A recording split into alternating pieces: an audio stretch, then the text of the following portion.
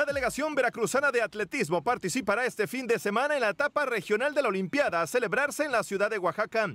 El entrenador Rergis habla de los atletas con los que trabaja en la unidad deportiva Hugo Sánchez Márquez de Boca del Río y que llevará a la justa. Bueno, nosotros tenemos un club que está conformado por 3 entrenadores, el profesor Gustavo Dacal, Luis Gómez Tagle y un servidor.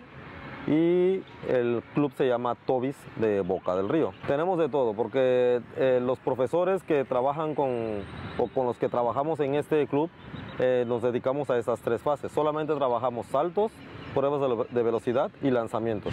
Y nuestro equipo logró clasificar a 18 atletas a la siguiente fase. El evento regional de la Olimpiada se realizará a partir de este viernes 5 al domingo 8 de abril. RTV Más Deportes, Edgar López Herrera.